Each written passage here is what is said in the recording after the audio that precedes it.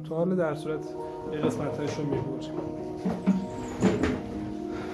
خب شروع کنیم از پرسپکتیو یک نقطه‌ای خارجی. این پرسپکتیو یک نقطه خارجی یه مدل خاصی داره که تقریبا توی همه شرایط به درد ما می‌خوره. از یه چیز خیلی ساده شروع می‌کنم، اینکه یه مستطیل اول ترسیم بکنیم به این صورت. جایگاه ناظر نسبت به این مستطیل تعیین می‌کنه که این پرسپکتیو به چه صورت اتفاق میفته. برای مثال می‌خوام بگم شما ناظر رو می‌تونید اینجا بذارید، ناظر رو می‌تونید اینجا بذارید، ناظر رو می‌تونید سمت چپ بذارید، ناظر رو می‌تونید زیرش بذارید یا ناظر رو می‌تونید بالاش بذارید. هر کدوم از این قسمت‌ها یه پرسپکتیو متفاوت به شما میده. خب دقت بکنید اگه حجمی رو بخوایم سمت چپش رو بیشتر ببینیم، باید ناظر رو کجا بذاریم؟ چپ‌تر بذاریم. اگه حجمی رو سمت راستش رو بخوایم بیشتر ببینیم، باید ناظر رو راست‌تر بذاریم. من اینا دونه دونه تست می‌کنم ببینیم به چه صورته. اگه حجمی بالاش رو بخوایم ببینیم، باید ناظر رو بالاتر بذاریم. حجمی زیرش رو بخوام ببینم، باید ناظر رو پایین‌تر بذاریم.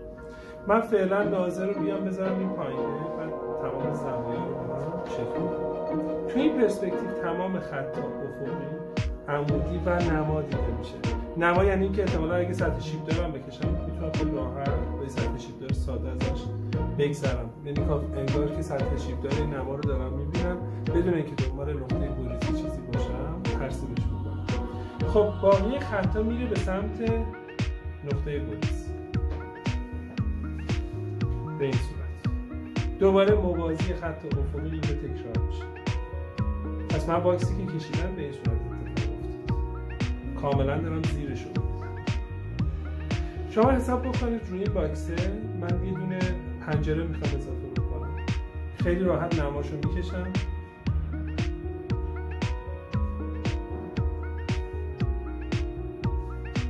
از این کنجه به سمت ناظر میرم، مجددا افقی و عمودی تکرار میکنم. خیلی راحت دارم به شما میگم. دوباره میام یه صفحه دیگه اضافه میکنم به صورت عمودی دو تا خط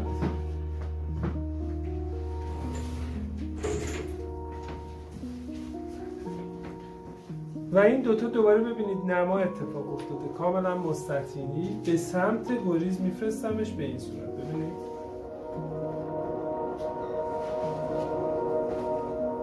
افقی و عمودی. خوب دقت بکنید این پرسپکتیویه که تمام گفتم عمودی و افقی اتفاق میفته، همزمان یه دسته خط به سمت گریز میره. من اینجوری یه هاشور کوچولو به صورت عمودی میزنم تا این حجمه یه مقدار متفاوت دیده بشه.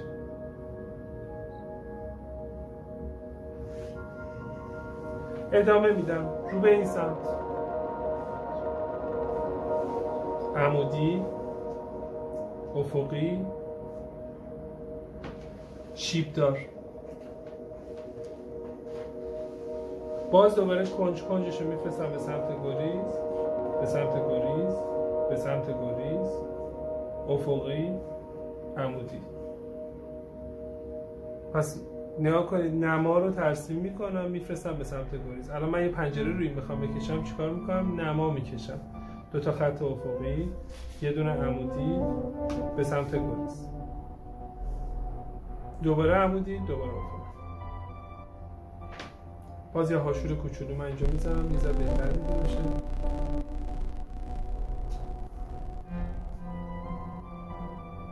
خب دوباره گسترشش میدم. اینجا یه سکو میخوام بکشم به صورت کاملا افقی. اینجا ترسیم میکنم به این شکل، عمودی میام پایین، ادامه سکومو این سمت میکشم، افقی رو به این سمت، دوباره عمودی.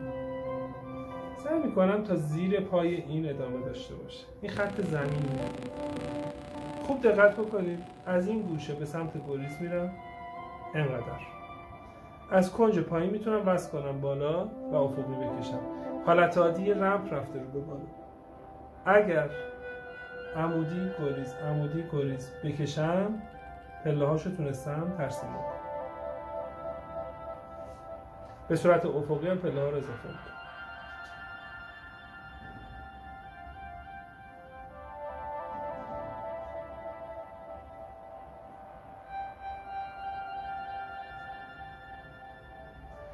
رسیدم یواش یواش به قسمتی که اینا نیاز به ستون داره. پس شروع میکنم از زیر این قسمت ها 2 تا خط یا افقی به سمت گریز بودش در میاد. ببینید دوباره زیر این قسمت 2 تا خط عمودی اینجا افقی نماشو میکشم میفرستم به گریز، دوباره عمودی میکشم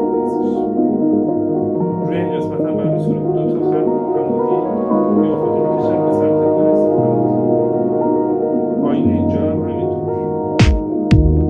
به چقدر راحت باید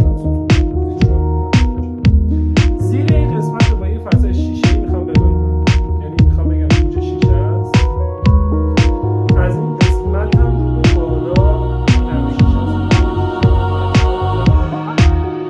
کاملا هم نماز از این من میکشم به این سمت جالبه تو این قسمت هیچ چیزی بود نداره چون ناظر دقیقا وسط هست. حالا من میگم یه کاری بکنم سعی میکنم مثلا پنلای عمودی چوبی استفاده بکنم از قصد که به چالش بکشم، چون میخوام ببینیم بودش به چه صورتی نمیشه همچین چیزی میام تقسیم میکنم. پس میشه یه منه همینجور تقدیم کنم نیازی نیستش دنبال گریز بگردم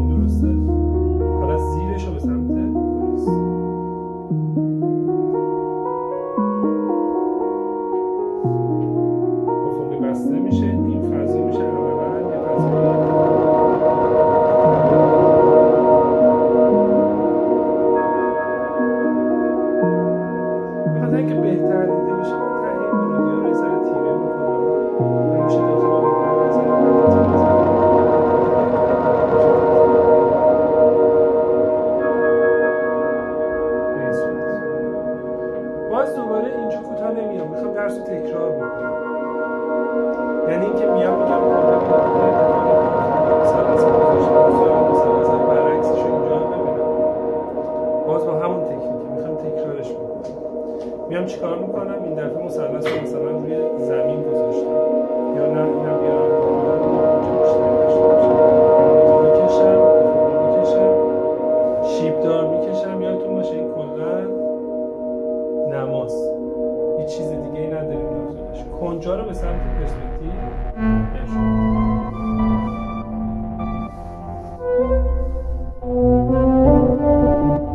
خب من این کارو کردم. داخل این میگم این حجم از این بیاد بیرون، ادامه این حجم هم از اینجا بیاد بیرون.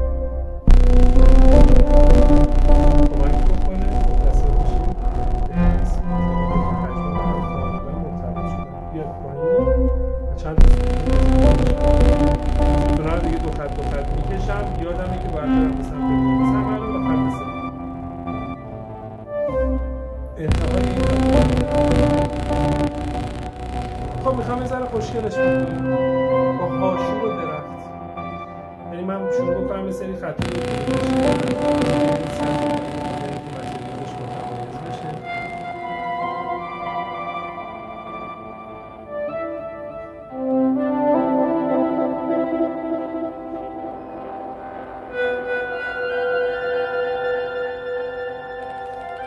داخل اینا هم به همین صورت ریز ریز اتفاقات به حوصله می‌زنه.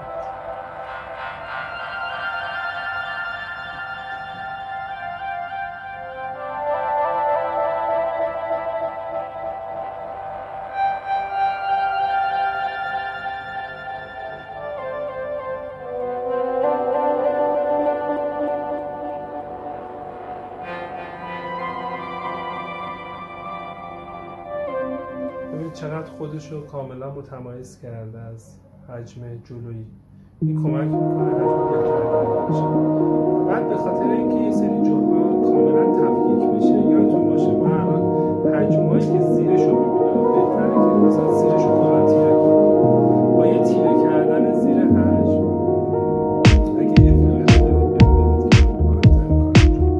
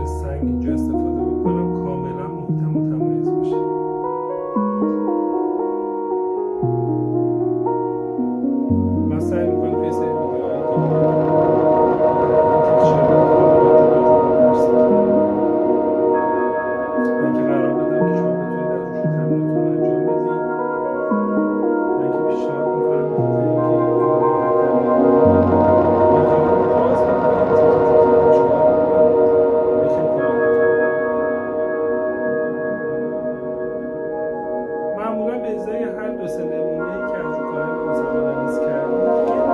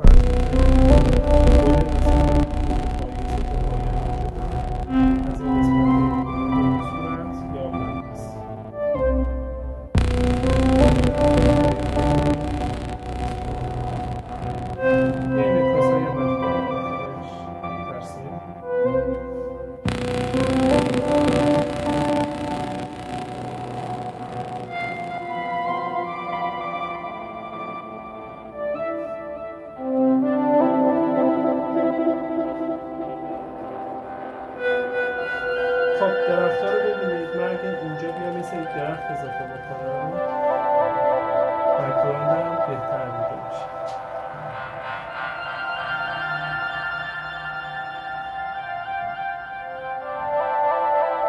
این یکی از سیستم‌های به اصطلاح پرسپکتیو کشیدن بود که خیلی سال ازش شاید استفاده نمیشه، به صورت محدوده. من یه زمانی کاری مثلا کلیپورجا رو تو بررسی می‌کردم، تو اون زمان مثلا این سیستم پرسپکتیو محدود بود، اما یه مدت زیادی مثلا ازش شاید درست استفاده نشده.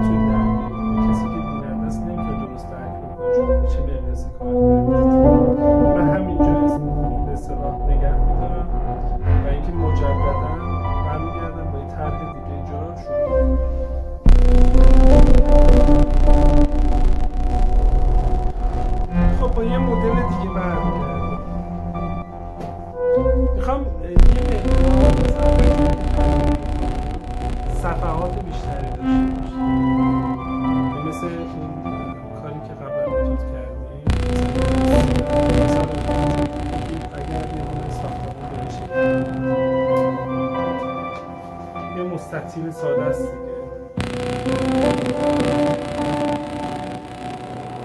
بیام مثلا دو قسمتش رو دو خط همینجوری بکشم، بگم این خطه ببره، این قسمت بریده میشه.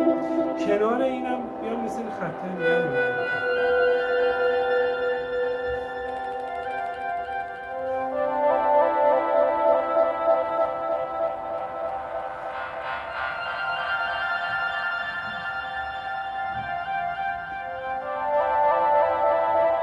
خب اینو شروعش نمی‌کنم. خوب نگاه بکنید، یه دونه گریز گذاشتم اینجا، یعنی یه خط زمین مشخص می‌کنم. ببینید این میشه خط زمین. نازه رو میذارم روی این.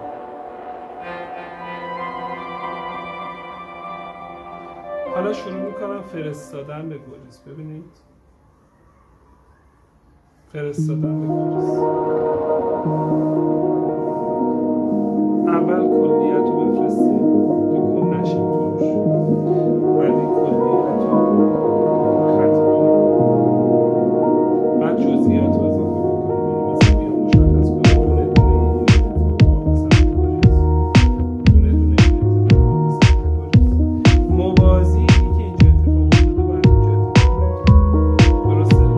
اینی که اینجا باید افتاده سمت کنید،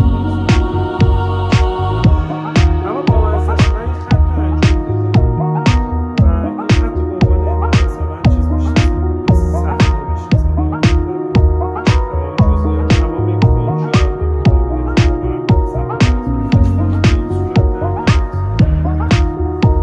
بعد خیلی جالب میام اینجا میگم اینجا افقیت میاد چه طبقه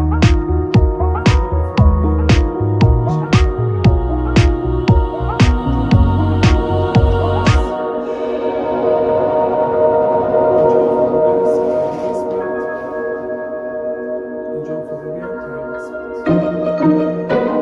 بعد ابتدای اینا رو می‌فرستم به گریز. اینا رو دیگه یواش یواش بدم ببینید چه چیزی هست میفرستم. این قسمت میفرستم به این صورت، بعد این قسمت میفرستم به این صورت، بعد این قسمت میفرستم به این صورت.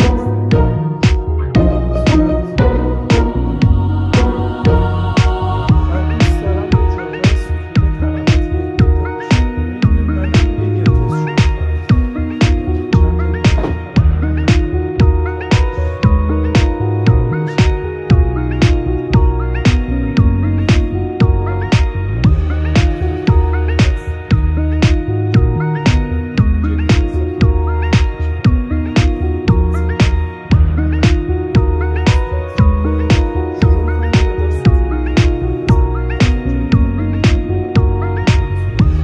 شروع کنم. چند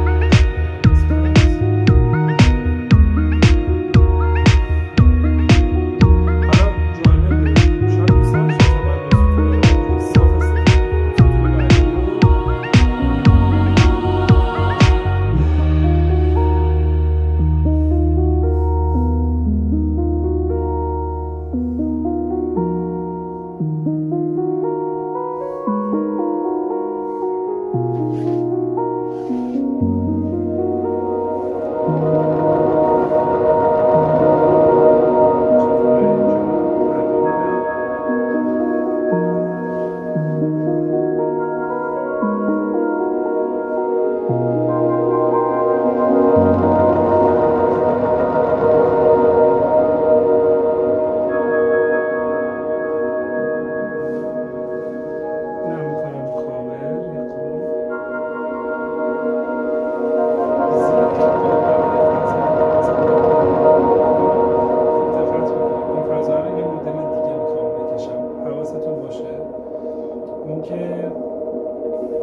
حجما شکسته است، یه ذره کجه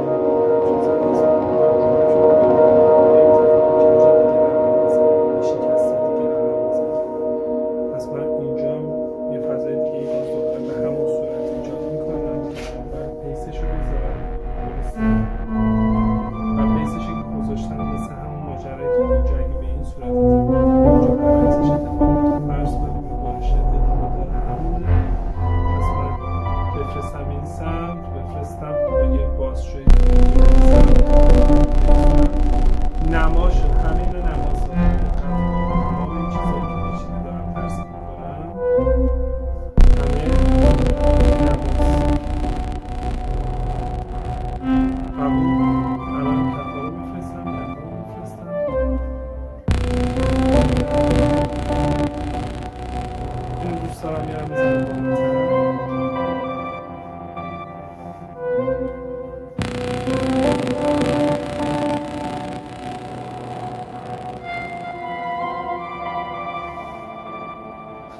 مزه است. اینو آوردم اینجا من جمعش نمی‌کنم. خب طرفند باحال دارم واسه دیدن کنم. افقی میرم این سمت. حالا اینم که این پشته تا روی این رسیده افقی میرم این سمت. خیلی اونجا کار کردم. اتصال که حجمه رو خیلی خاص تر. الان ستونایی که حالا مثلا از اونجا اتفاقاتی که اونجا دیده میشه قشنگ میاد اینجا میاد پایین نمیدونم اتفاقا از اینجا رد میشه ستوناش درخته میتونه باشه ستوناش شاخه میتونه باشه.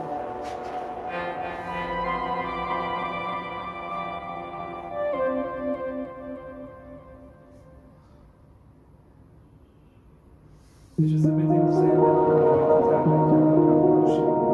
خودتون درگیر ساختار و چارچوب نکنید در این حال که باید خیلی از ساختار و چارچوب رو بشناسید. خب من این کار انجام میدم جالبه این یه تیکه رو ادامه میدم میارم داخل‌تر اینجا میبرمش.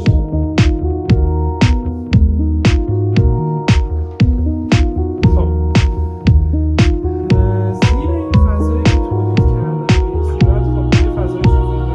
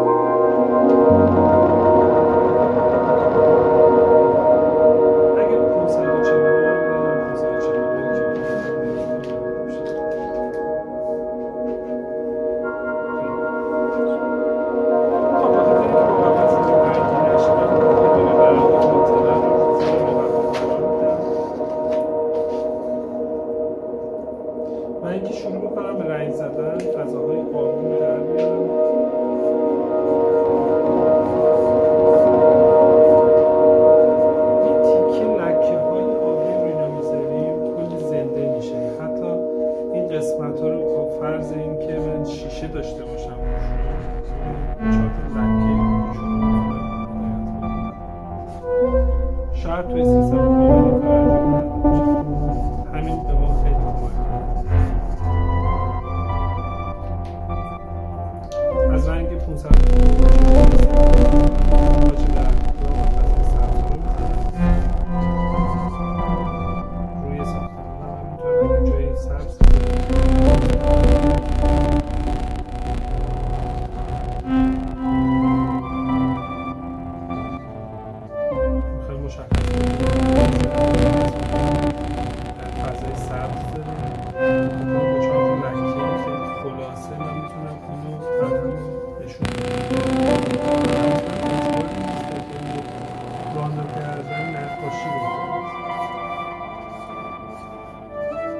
قدیم ما برای اینکه به اصطلاح تکنولوژی کامپیوتر خیلی نبوده، وقتی می‌خواستن تغییر ارائه بدن اسکیس‌های 60 ساعته می‌زدن، راندوهای 60 ساعته انجام می‌دادن، کل مجموعه به صورت مثلا فوتوریالیستیک مثلا رنگ می‌کردن.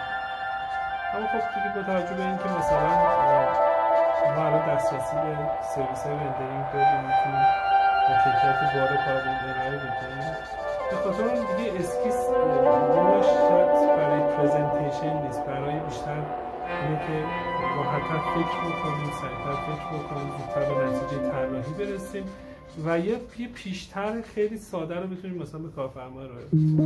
پس یه بار از اسکیس‌های نمی‌کنم 60 ساعت و 17-18 ساعته پرهیز می‌کنم. ترجیحمون اینه که با دو تا رنگ ساده بتونیم طراحی ارائه بدیم و اینکه بتونیم منظر خوب تولید کنیم. من یه رنگ متفاوت تو آسمون می‌زنم، از رنگ 106 جاسمین از کیک‌کلر استفاده می‌کنم.